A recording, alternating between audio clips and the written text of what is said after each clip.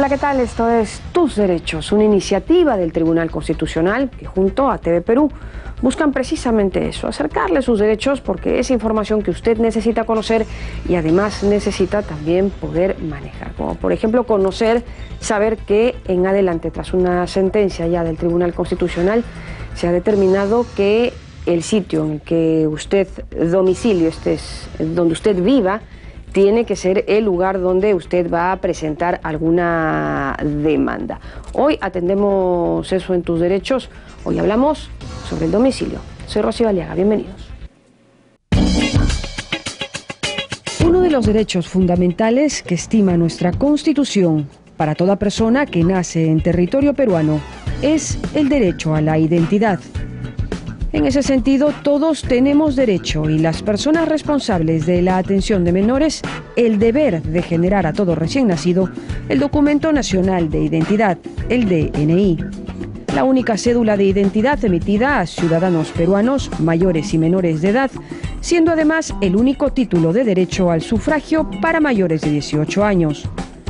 Este documento, que se tramita en el Registro Nacional de Identificación y Estado Civil, el RENIEC, entre otros datos, consigna la dirección de residencia, que se entiende será brindada por el interesado con información real y fidedigna. Esto es, que se dará el dato exacto de donde uno reside. Sin embargo, la realidad contrasta con lo esperado, en tanto muchísimas personas, aún sabiendo que al tratarse de un documento oficial se tienen que dar datos verídicos, terminan llenando las fichas con datos que no son exactos. De esta manera, por comodidad, cercanía, temas laborales o incluso dejadez y hasta mala fe, como los votos golondrinos, la gente pone por lugar de residencia o domicilio cualquier otro lugar al que reside realmente. Y ahí empieza el desorden, la informalidad y los problemas. Los motivos por los que las personas, los ciudadanos, hacen esto son tantos como el número de los mismos. Lo cierto es que para temas legales el Tribunal Constitucional ha puesto el coto y en una última sentencia estima que las demandas se interponen en el lugar donde ocurrió la afectación al derecho o en el lugar de residencia del afectado. Esto es, en la jurisdicción del domicilio consignado en el Documento Nacional de Identidad. Con esto se espera generar, ante todo, orden en el sistema legal y restar en lo posible a esos casos o arbitrajes que se siguen en cualquier otro lugar, intentando solapar ilícitos. En el programa de hoy atenderemos el caso de un ciudadano que interpuso sus demandas judiciales en Chimbote, en Ancash, viviendo en Cajamarca. Ante eso, el TC ordena el tema con su sentencia.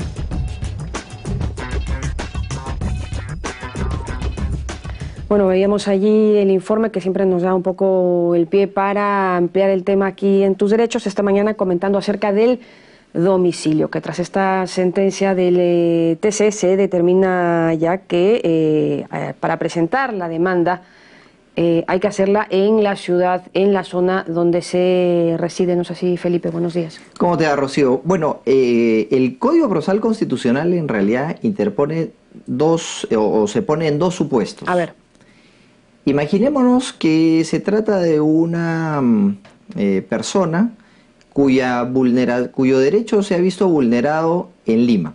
Ya. Entonces, como el lugar donde se ha afectado el derecho es Lima, esa es una primera opción para presentar la demanda. La otra opción es que se vea en el domicilio del demandante. Imaginémonos que si bien los hechos se han producido en Lima, el demandante tiene como domicilio Arequipa. Ya. ¿Y dónde radica la constatación de que vive en Arequipa? En el DNI. Entonces, como el juez no sabe si efectivamente el señor vive en Arequipa o en Lima, porque algo raro, ¿no? ¿Cómo aparece el domicilio en Arequipa cuando los hechos se han producido en Lima? Claro. En algún lado hay la discordancia. Entonces, lo que el Tribunal Constitucional lo que sí ha dicho es que el domicilio que se reputa como el verdadero es el que aparece en el DNI. De tal manera que ya tenemos una evidencia objetiva de dónde vive una persona. Y de ahí la importancia de que tengamos nuestros datos actualizados y el DNI refleje lo que en realidad ocurre en nuestra situación. Entonces, pero deja abierta esta posibilidad, que se puede dar la demanda o poner la demanda en el lugar de afectación o, para todo efecto legal, en el lugar de residencia constatado en el DNI. Aquí no hay Matucana, Cono Norte, que valga, no. Tiene que ser donde se han dado los hechos o donde viva la persona afectada. O donde viva la persona afectada de acuerdo a su DNI. Correcto. Bueno, queda muy claro entonces. Vamos a ampliar este tema tras la pausa. Estamos en Tus Derechos, hoy comentando acerca del domicilio. Pausa y regresamos.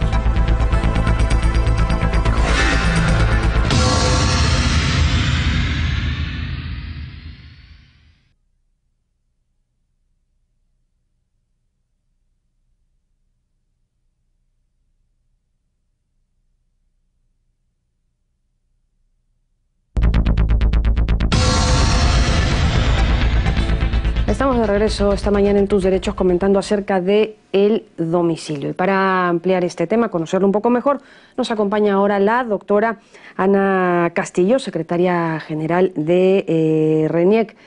¿Quién mejor que ellos, no? Para conocer de estos temas. Doctora Castillo, buenos días, bienvenida a Tus Derechos. Muy buenos días, muchísimas gracias por la invitación esta mañana. Sí, efectivamente, el RENIEC mantiene y es la base de datos más importante del país en relación a las personas naturales. Y las últimas sentencias del Tribunal Constitucional en materia de domicilio bien vienen a complementar el trabajo que el RENIEC viene haciendo hace mucho tiempo para conseguir que el registro... Ordenar, ¿no? Ordenar un poco, porque hay tanta facilidad de poner un domicilio donde no se vive, no se reside, y bueno, pues todo se enreda aún más con los procesos legales. Así es. En realidad lo que se busca con el registro de RENIEC, obviamente lo primero es identificar a las personas y cada vez más peruanos tengan el documento nacional de identidad, pero a la vez dar certeza de los datos que contiene el registro del RENIEC. Y en ese sentido uno de los datos más importantes se torna en el domicilio, sobre todo en materia de procesos judiciales y por qué no decir mucho más importancia en los de materia constitucional, dado que eso va a determinar la jurisdicción para el tratamiento de cada caso y cada demanda. Entonces nosotros lo que hacemos es trabajar el registro en toda la estructura de datos que contiene el registro de identidad de las personas para hacerlo cada vez más íntegro, vale decir, cada vez menos vulnerable a errores y a, obviamente, trucos que se puedan tratar de emplear por parte de los ciudadanos para dejar de hacer o hacer cosas que no lo favorecen, ¿no? Entonces, claro, pero depende también mucho de la confianza que tiene la institución en los ciudadanos, porque es un poco imposible ir a comprobar o confirmar dónde vive cada ciudadano de este país. Es correcto. Mira, en ese sentido, el trabajo que viene haciendo RENIEC mucho antes de estas novedosas sentencias, así como de la última ley que emitió el Congreso en relación al voto golondrino y al saneamiento del padrón electoral. Finalmente. Sí, finalmente. Y todo abona a lo mismo, a poder tener un registro mucho más íntegro. Te explico. Nosotros en periodo electoral tenemos el mandato de entregar el padrón con las direcciones actualizadas, al igual que los nombres. Entonces nosotros veníamos haciendo ya hace un buen tiempo visitas domiciliarias considerando algunos indicadores objetivos que nos dieran indicios razonables de que hubiera alguna irregularidad en la consignación del domicilio. Por ejemplo, ¿Y cómo pueden cruzar eso? Sí. Nosotros tenemos una práctica de cambios de domicilio con una tasa más o menos estable en periodo ordinario. Estas tasas, sobre todo en procesos electorales locales y regionales, empieza a moverse peligrosamente y en algunos casos a dispararse. Eso lo que hace es que para nosotros significa una alerta para empezar a hacer visitas en esos domicilios, de modo que las personas consignen el domicilio correcto y la manifestación de la voluntad popular sea en atención a las autoridades que van a elegir y no autoridades que no viven en la circunscripción, no están en la circunscripción donde uno ha consignado su domicilio. Entonces, en realidad, este trabajo lo veníamos haciendo para los procesos electorales en los últimos años y la ley esta que ha emitido el Congreso lo que nos permite es hacerlo en todo el año. O sea, ya no solo hacerlo en periodos electorales y bajo estos criterios objetivos de alerta, sino hacerlo de manera permanente.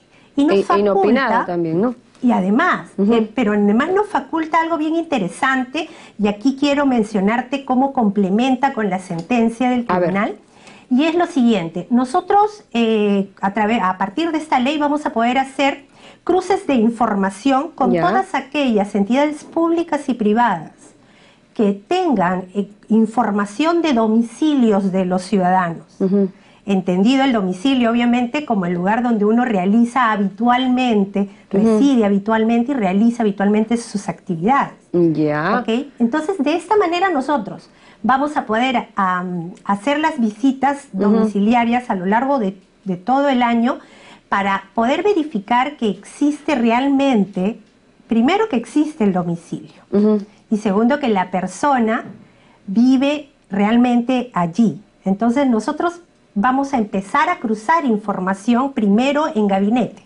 Vamos a cruzar con SUNAT, vamos a cruzar, y en este punto cruza, con la información que nos manden los jueces de paz, quienes van a poder expedir constancias domiciliarias del domicilio real de la persona, de todas aquellas instituciones donde ahora van a poder recibir declaraciones juradas de domicilio habitual, y toda esa información, jueces de paz, entidades públicas y privadas que reciban información del ciudadano, de su lugar de residencia real, entidades financieras también, públicas y privadas, tiendas comerciales, ¿no? Porque a veces uno quiere que le llegue la oferta, la ¿no? tarjeta de crédito, muy importante que te llegue a tu domicilio real.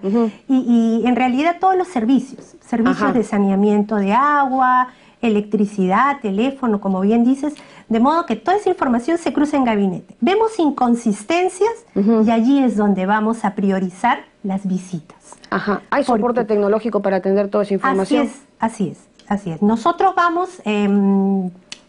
estamos ya desde hace también un buen tiempo en coordinaciones con PCM y la ONGI, la Oficina Nacional de Gobierno Electrónico, para poner en práctica una verdadera interoperabilidad entre las instituciones del Estado y poder facilitar el flujo de información primero al interior de la administración pública y luego ya poderla intercambiar también con el sector privado y brindar esta seguridad jurídica que te mencionaba hace un momento, ¿no? Entonces, todo esto a partir de la plataforma tecnológica que tiene RENIEC es posible, incluso para recordarles a quienes no lo sepan, que RENIEC maneja la plataforma de certificados digitales para poder firmar digitalmente.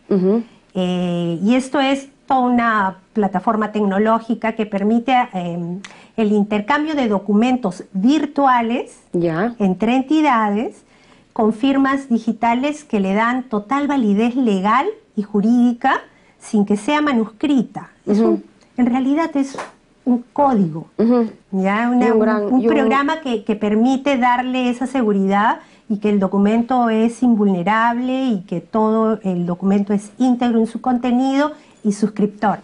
Eso te da la seguridad para transar en el medio virtual. Y esto es lo que justamente tiene RENIEC disponible para todas las entidades públicas y se está empezando a trabajar para generar esta plataforma de interoperabilidad.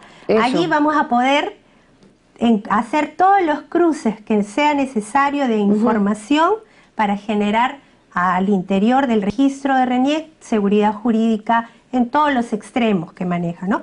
Nombre, imagen, tu rostro, porque va variando, las impresiones dactilares, que son biometría también.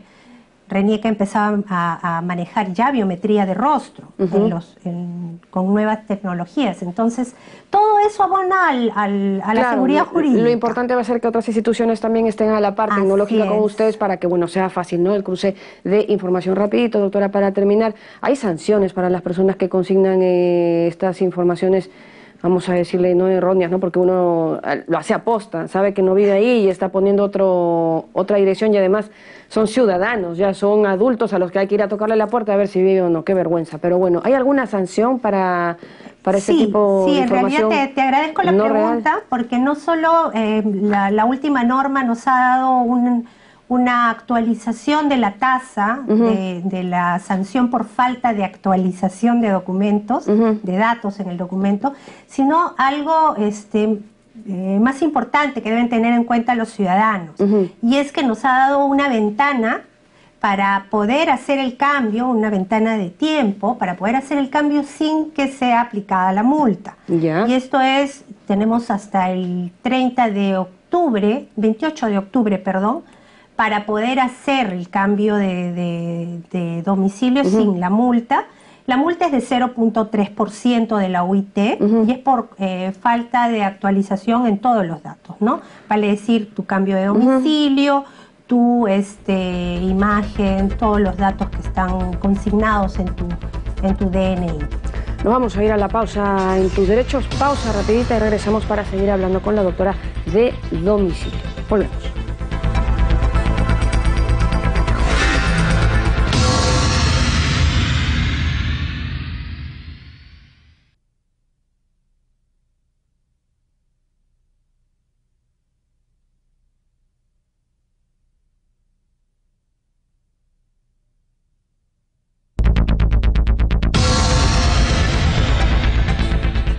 Estamos ya de regreso en tus derechos, esta mañana comentando acerca de el domicilio y las implicancias, ¿no? De no consignar el domicilio real, en donde uno vive, en donde uno reside para toda razón, ¿no? Y con mayor sentido ahora que el TC ha emitido esta sentencia que especifica que uno va a interponer una demanda, la demanda de algún proceso donde uno vive, en la jurisdicción donde uno vive. Comentábamos con la doctora Ana Castillo, secretaria general de RENIEC, antes de irnos a la pausa, respecto de los montos de las sanciones. Y en realidad eso es algo que podría modificarse, ¿no, doctora? Para que, bueno, pues haya alguna...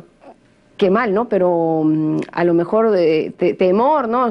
A lo mejor por la sanción y hacer las cosas bien cuando debiera ser pues una responsabilidad ciudadana, ¿no? Pero es que es muy poquito también. Sí, en realidad cuando se estuvo discutiendo la ley en el Congreso, nosotros enviamos un informe técnico fundamentando la razón por la cual debía ser la multa obviamente superior al monto del duplicado del DNI con cambio de datos, ¿no? De la rectificación del dato en el DNI.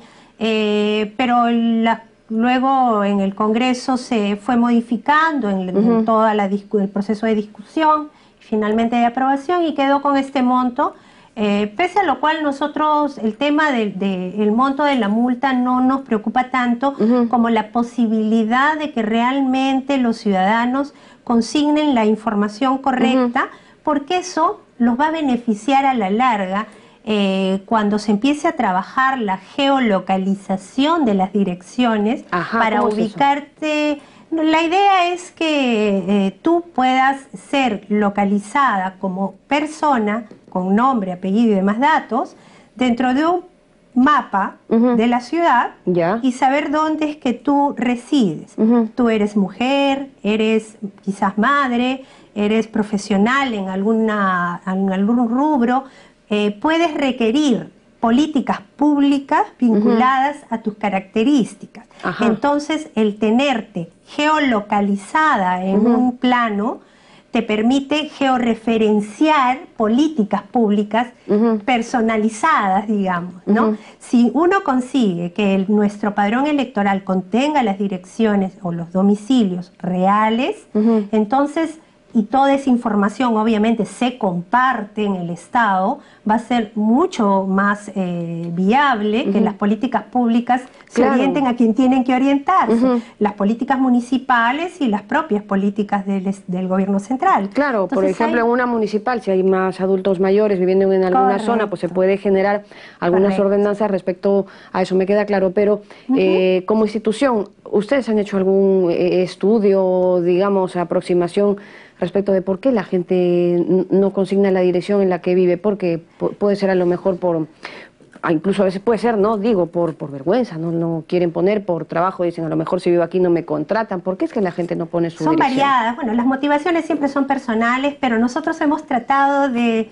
identificar en 3 grupos a las personas, ¿no? Y es, por ejemplo, el ciudadano flojo, el perezoso, como le llamamos. Ese simplemente se cambió se mudó de Miraflores a San Isidro, a La Molina, y pura flojera, no va a hacer su cambio, pasan los meses, el tiempo, y sigue consignando el mismo domicilio. Se queja de ir a votar hasta Miraflores. Que se acerca algún proceso electoral. El otro es el ciudadano criollo, ese que mantiene el domicilio de la casa de su madre, por ejemplo, a pesar de haberse ido. ¿Por qué? Porque va a servirle para tener acceso a salud en el centro de salud más cercano al domicilio de su madre, que es el que a él le gusta, que ya se acostumbró. Entonces es una cuestión de me voy a aprovechar de esta situación para poder obtener una política pública finalmente a favor mío, pero en una circunscripción donde yo no vivo, pero sí me interesa por alguna razón. Ese es el criollo. Y finalmente está el elector que lo hace por motivaciones electorales. Ese que se cambia de domicilio porque hay alguna prebenda que a algún candidato o candidatos le dan para que se movilice de un distrito a otro y sea un votante dentro de ese distrito. Y eso suele ser más en los procesos electorales municipales y regionales, antes que en el nacional, ¿no? En el que se eligen presidentes y congresistas.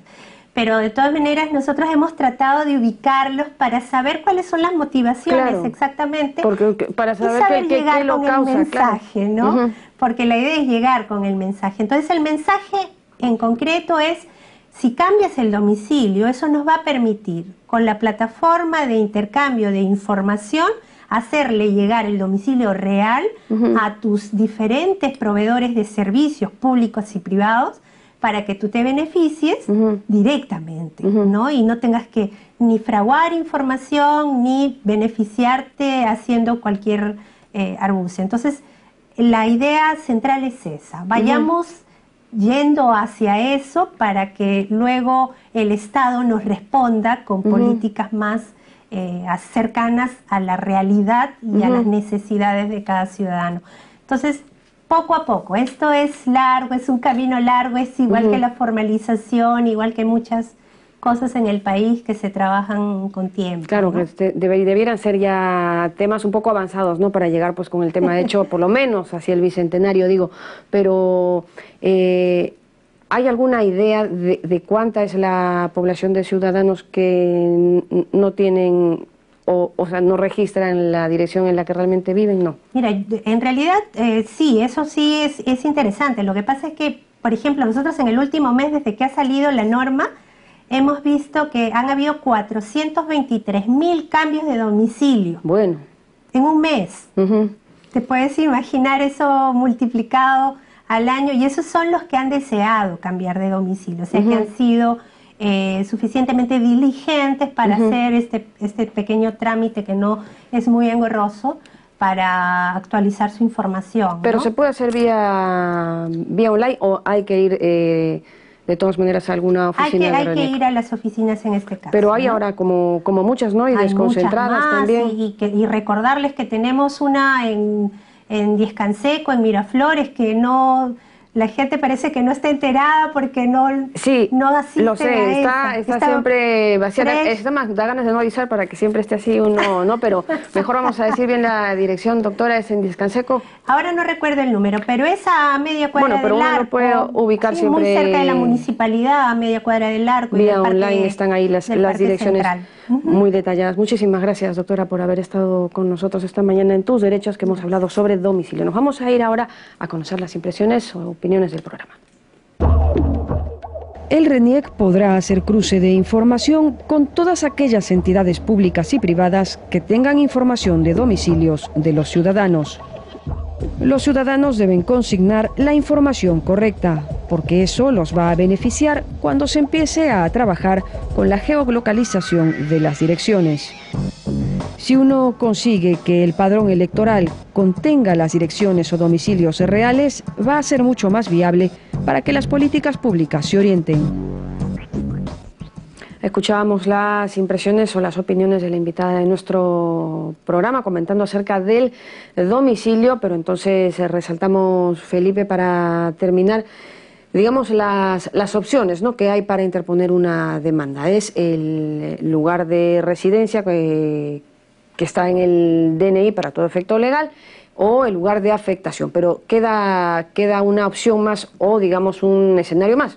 Sí, hay un supuesto que lo ha abordado el Tribunal Constitucional en una de sus sentencias, que es qué ocurre cuando hay una empresa, la que es la demandante, y como todos sabemos, una empresa tiene un representante.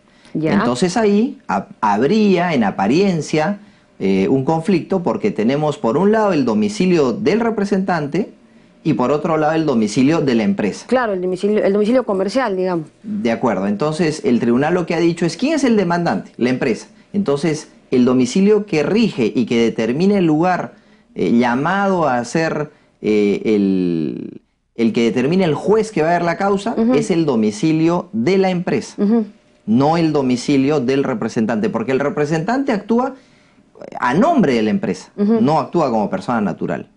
Correcto, bueno, entonces queda así ya como muy clarito el panorama. Con eso llegamos al final de este programa En Tus Derechos. Hemos comentado sobre domicilio y como siempre les recordamos a ustedes que cualquier comentario, tema que ustedes estimen, pueden hacerlo llegar a nuestras cuentas en las redes sociales.